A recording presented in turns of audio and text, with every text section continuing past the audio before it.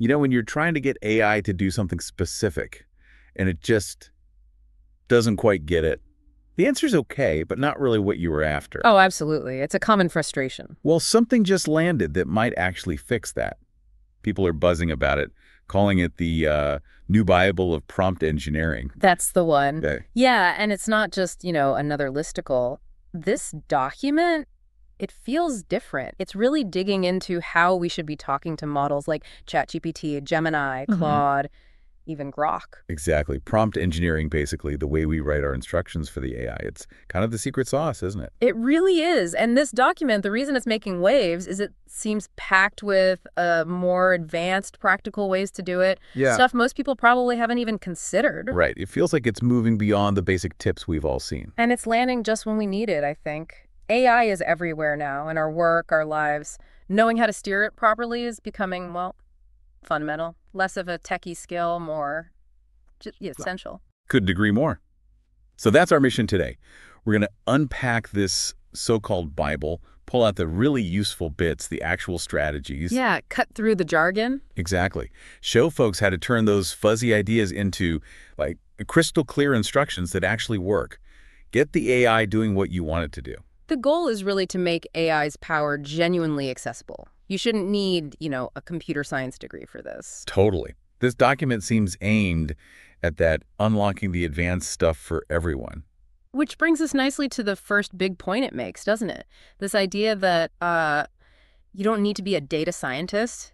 Everyone can write a prompt. Yeah, that jumps right out. It sounds almost too simple at first. It does, maybe, but they immediately follow it up with the crucial bit. Okay, anyone can type words into a chat window, sure. Yeah. But writing a good prompt, one that actually gets you quality results, accurate information, that's a whole different ballgame. That's the real key, isn't it? Like, anyone can swing a golf club, but hitting the ball straight, that takes technique. Exactly. A good prompt is like a super precise GPS for the AI. It tells it exactly where to go. Whereas a vague prompt is like just mumbling, take me somewhere nice to your GPS. You'll end up somewhere. Probably not where you intended. Spot on.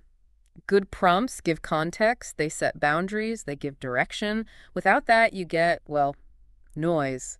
Generic stuff, wrong stuff.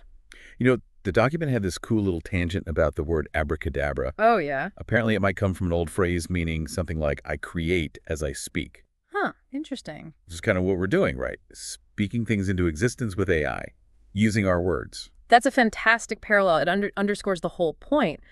The quality of our language shapes the output. The clearer, the more precise our instructions. And better the magic. Right. It's not just technical commands, it's effective communication. And this whole focus on communication seems to be pushing prompt engineering towards becoming more formalized, standardized. I think so. This document feels like a big step in that direction. It suggests we're moving past just clever hacks towards a proper discipline, with actual rules and best practices emerging. Like it's becoming a recognized skill set. The document even points out that in professional circles, often the best AI results come from better prompts, not necessarily some secret better AI model. That's a really critical observation. It puts the focus back on human skill guiding the machine. Even the smartest AI needs good instructions. Mastering prompting gives you a real edge. Okay, so it's not just about asking basic questions well. The document also gets into fine-tuning the models themselves, things like temperature and talk. Yeah, it touches on those. We don't need to get lost in the weeds today, but it's part of the bigger picture. Understanding how those settings control things like, say, creativity versus logic. Or stopping the AI from just repeating itself over and over. Exactly. It's about having more granular control, making the AI behave in specific ways that suit your task. But the really juicy stuff, I thought, was the specific techniques it laid out. Agreed. Let's dive into those. First up was chain of thought prompting. They called it a tipping point. Right. So chain of thought. Basically, instead of just asking for the answer, you ask the AI to think out loud, show it's working. Okay, so not just what's the answer, but how did you get the answer? Precisely. The example they gave was great, that age riddle. When I was 3, my partner was 3 times my age, the one. Now I'm 20. How old is my partner? Yeah. And if you just ask it straight. It often messes up, jumps to 60 or 63, right? It just multiplies the current age by 3, misses the logic. If you add something simple like, reflect step by step, or explain your reasoning. Boom. Total different outcome. The AI actually walks through it. Okay, when speaker was 3, partner was 9. The age difference is 6 years. Speaker's now 20, so partner is 20 plus 6, 26. It finds the correct answer just by being asked to show its steps. That's kind of wild. It's incredibly powerful because now you see how it got there. You can spot errors in the reasoning. Right, you can understand it, maybe even correct it if it goes slightly off track. It builds trust and reliability. Hugely improved reliability, especially for anything complex. And the best part, this isn't some niche trick. No special setup needed. Nope.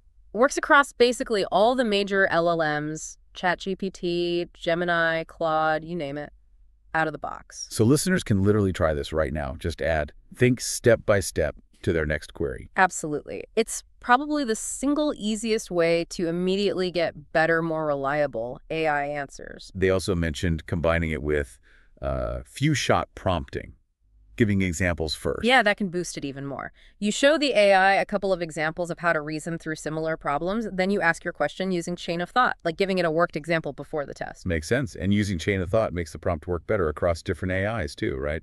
More robust. That's another big plus. Consistency. A good chain of thought prompt for one model is much more likely to work well on another. Is there a downside? Like longer answers maybe? Well, yes, the answers are longer because it's explaining itself. So technically, it might use more tokens if you're paying per token. But worth it for the accuracy. Almost always, I'd say. Especially in chat interfaces where you're not usually counting every single token, the quality jump is significant. Okay, so bottom line for chain of thought. If a problem needs step-by-step thinking, get the AI to do it explicitly. Better quality, more reliable, you understand why. Couldn't have said it better myself. It aligns the AI's process more closely with how we often think. All right, so that's chain of thought. But then the document introduces tree of thought. Sounds branchier. Huh, exactly. It's like the next level up from that single lineal chain. Tree of thought lets the AI explore multiple reasoning paths at the same time. Multiple paths. How does that work? Imagine at each step of the reasoning, instead of just going down one path, the AI considers several different options or possibilities and kind of branches out to explore each one for a bit. Okay, so it's like having several parallel lines of thought going simultaneously. Pretty much. Think about planning a trip. Chain of thought might give you one itinerary. Tree of thought could explore, say, 3 different routes, maybe comparing flying versus driving for one leg, different hotel types for another, all in parallel. Ah, okay. So it's useful when there isn't just one single right way to think about something, or lots of possible good answers. Exactly. Or for tasks that require exploring alternatives. The document hinted it might be particularly good for more creative tasks. Right, where logical AI might sometimes be linear, like brainstorming story ideas or marketing angles. Perfect examples. Letting the AI explore a wider possibility space using tree of thought could lead to more novel or unexpected ideas compared to just following one chain. Interesting. It definitely sounds like it opens up more complex problem solving. It does, and it naturally leads into the next major technique they discuss, which is react. React. Okay, R-E-ACT, reason plus act. So the AI starts doing things. That's the core idea. It's not just thinking anymore. It's thinking and interacting with the outside world. It follows a loop. Think, then act, then observe the result of the action, then readjust its thinking. Whoa. Okay, unpack act. What kind of actions are we talking about? Using tools. So the AI might reason using chain or tree of thought that it needs more information. The act part would be it using, say, a web search tool. Or accessing a database. Yeah. Running a bit of code. Exactly. It uses an external tool to get data or perform a task. Then it observes the output. What did the search return? What was the result of the code? And then it loops back to think, refining its plan based on that new information. And the document says this is the basis for autonomous AI agents. Precisely. This loop is what allows an agent to perceive, reason, and act towards a goal, potentially without needing constant human input. It can gather information, use tools, and adapt its strategy. They mentioned tools like Python, LangChain, Vertex AI being used to build these capabilities like web searching. Right. So an AI agent tasked with, say, planning that Italy trip using React might think, I need flight prices. Act, use a flight search API. Observe, get prices and schedules. Think again. Okay, option A is cheaper but have a layover. Option B is direct but pricier, which fits the user's stated priorities better.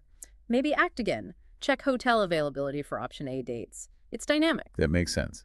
And they list examples like Mantis, James, Spark, DeepMind agents, these are all built on this kind of reason plus act framework. In various forms, yes. They leverage this ability to interact with tools and environments to perform much more complex multi-step tasks than just generating text. It's pretty incredible that these advanced agent capabilities really boil down to improvements in how we structure the prompts and the reasoning process. It really highlights how fundamental prompt engineering is becoming. It's not just about getting better sentences. It's enabling entirely new ways for AI to operate and interact. Wow. Okay, well, this has been seriously insightful. We've really dug into why this new document, this prompting Bible, is causing such a stir. Yeah, it feels like a marker for the field maturing. Definitely.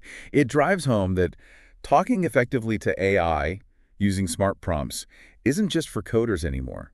We hit on chain of thought. Getting the AI to think step by step. Tree of thought. Exploring multiple reasoning paths at once.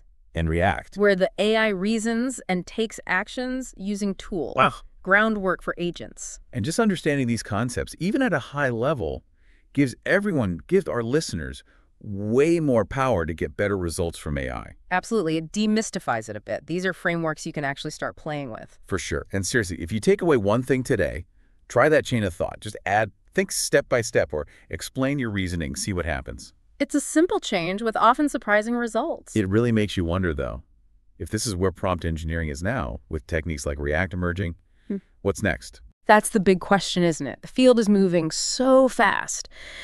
Mastering how we communicate with AI seems like it's only going to become more crucial.